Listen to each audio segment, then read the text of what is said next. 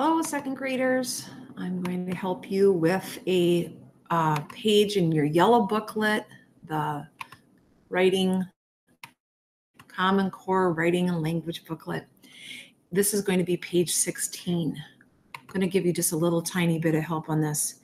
You've been working on contractions all week, and you know the little punctuation mark, the thing you write that's not a letter, but you have to write it. It's called the apostrophe, right? And what you're going to be doing just a couple examples of here are the top section where you would read each contraction. That's these right here, the shortcut version, the one word. And on the blank line, write the two smaller words that make the contraction. On the bottom part of the page, the directions switch. So I'm going to help you with the trickiest one at the top and the trickiest one at the bottom, and the rest of them I'm going to call yours to do. All right. So number 4 is our trickiest one up here. That's the word won't. So if I try it in a sentence, I could say something like, I won't do that.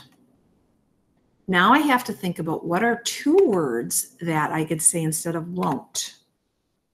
This one's kind of a rule breaker. I would say will not. I will not do that. I won't do that. They mean the same thing. This is one of the very few that don't follow the rules where your first word of the 2, you write again and then do something shorter with the second word. We don't get the contraction won't. You can't say, I won't do that. It's not a word. You'll have to say, I won't do that. So that's one of our kind of rule breaker ones. The other ones I'd like you to try the same way. Try saying the contraction maybe in a sentence and then check out the 2 words you use to replace it and see if it means the same thing. There's another rule breaker down here on the bottom, and it is because number 3 already is one word. There's no space between those 2 parts. Cannot, right? So this time, the blank is for the contraction. See? Read each word or pair of words.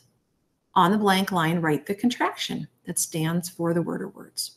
So if I said, I cannot do it, instead of saying I cannot, I would say I can't do it. Now here's, again, the exception to the rule, meaning this doesn't normally follow the rules. There's the word can, just like the beginning of this. But the second part of the contraction is the not part.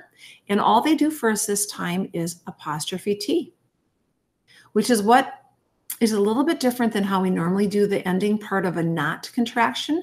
We normally do, like on a was not, we normally would just get rid of the O. But on this one, they get rid of the N and the O. So that's how you correctly do the contraction for can't.